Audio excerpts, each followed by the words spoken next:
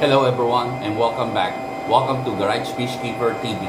This is your friend Muso in Facebook, and I'd like to discuss today's blog, or my content is about the hybrid, which is the Red Texas or Super Red Texas. Now, before I start and finish this video, if this is your first time to pass by and watch my video, please consider to subscribe and click the notification bell so the next video upload coming, you can follow me and watch all my videos. Maybe you can learn and like all my videos about the fish keeping hobby, especially hybrid. But before that, just sit down and relax, prepare your eyeballs, high up your volume, and just listen to my content, please. So today, as I mentioned for you, we're gonna discuss about the Red Texas. Now I'm gonna start to discuss about the Red Texas, the RT, which is the original Red Texas. Now, when I start to do a group, or start to create a group in the Facebook, and I found out there's a lot of groups that's also are very active about this hybrid, this kind of hybrid. A long time ago, this Red Texas, they're together with the flower horn hybrid. So when we start about the Red Texas means is first generation of Thai green Texas, and commonly breed or pair with blood parrot or King Kong parrot or super red mammon. Now, what is Thai green Texas? Thai green Texas, in my research, this is a combination of Cyanogotatus. It's a kind of Herictris, and also the Herictris carpentris, which is also worm pearling. Cyanogotatus is that spot, so they combine together. So the more combination of the pearling, it's gonna provide more pearling generation for their offspring, because the base coloration of your female, which is you get is commonly like orange or red or yellow, which is the a blood parrot. So sometimes the coloration, base coloration, will take out some of the pearls.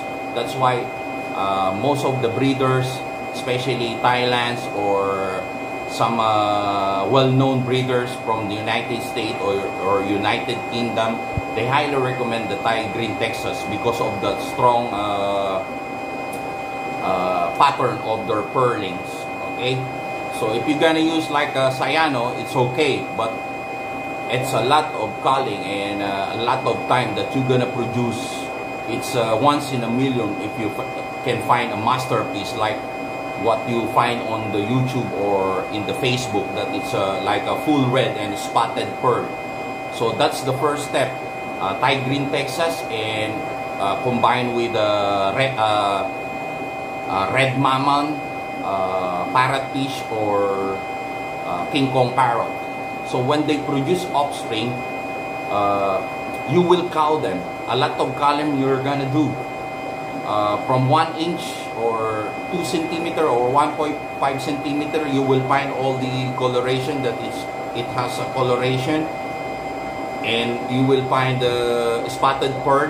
You will cull them, separate them, and then after a weeks or a month, you will see another pearl or base color coming. You're gonna cull them again.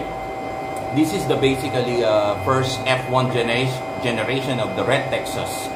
Some people, they ask why they produce a lot of Red Texas, because in my research and my observation, especially in Thailand, they produce a lot of Red Texas because they breed a lot of pairing of Thai green Texas and blood parrots. So they cull individually all the batches of the price, so they can take all the good quality from that. So let's say they have 10 pairs of Blood Parrot and Thai Green Texas. In one batch, if they produce 500 eggs, they will cull them. Maybe hundreds of them will produce a good quality, AAA masterpiece. And then maybe they will get only 20 to 30 pieces masterpiece.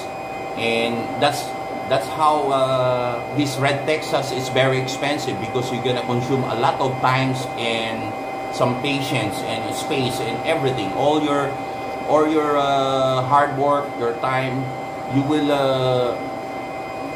provide them, and a lot of pairing. So if you wanna do a lot of F1 generation, you need to have a lot of pairs of Thai Green Texas and Blood Parrots. So after that, you take all the good quality, the good quality of generation on the F1. You will take the best pattern of good pearling, and then base color is orange or yellow or red. You need to take it out.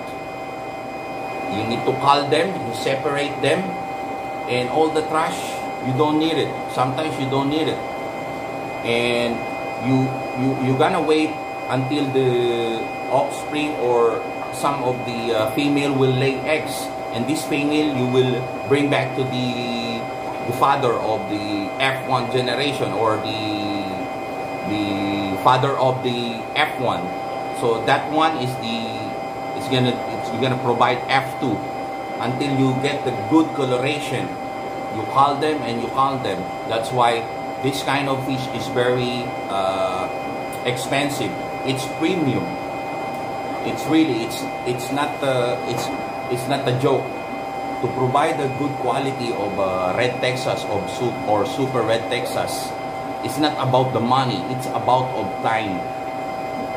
So after that, there is some kind of, they say, what is SRTH?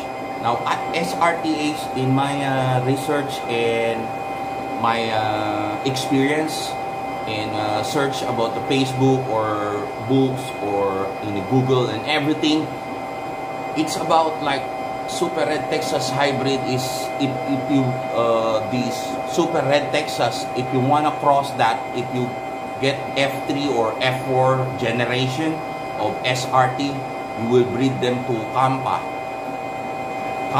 or you breed them to Zensu, Flower Horn, or Golden Base. So the offspring of Super Red Texas, it will has a cock or knuckle hump. So that's how they label the offspring will produce golden lava. This is how they label it. In the United States, this is how they call golden lava. So it has a hump or cock, and it has a plums on the middle, which is the black coloration, a good pearling, and red coloration, and most of them are short body. What is SB? That's a short body also. So a lot of things sometimes on the internet or Facebook or YouTube, we don't know about the abbreviation. So if you like, if you're liking this video, please click the like, and don't forget to subscribe. Click the notification bell, so in the next video coming that we upload, you can follow me. Maybe you're gonna like my content, and you will learn about my experience or what I'm doing in exploring my knowledge for the evolution of the hybrid cichlid, large cichlid. So I will thank you for that.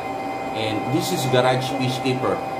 So if this is your first time, please consider to subscribe. So after that, you have the Super Red Texas Hybrid 2018. I've seen in the Facebook or in the YouTube that 2018 they produce a highly quality of short body SRTH. It has a short body of Super Red Texas, Texas, and it has a nuchal hump, a good coloration of pearling. Base color is red. It's gorgeous. So this is about now, guys. So the next video maybe I'm gonna upload next is we're gonna do content about the hybrid, about the vieja, because most of the breeders right now or hobbyists about these hybriders, they like the hybrid vieja, especially this 5-way vieja. They have a 3-way vieja. What is red spot? What is red head? This is the new generation names now from the internet. They changed the name from the genes and the family name of all the cichlids and everything. So they label them. So once again, family, if you like this video, please don't forget or consider to subscribe my blog and click the notification bell, so the next video upload coming, it can notify you and you can watch my next video. Thank you so much. This is Nguso, your friend in Facebook, Garage Peacekeeper TV.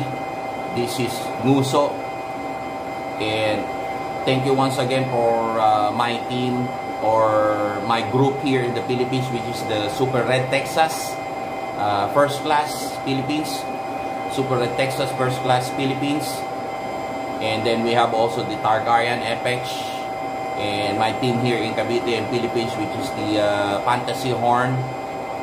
Thank you so much. Mabuhay kayong lahat. Kita-kita ulit tayo. Garage Peacekeeper TV. This is your friend Nguso in Facebook. Sign out.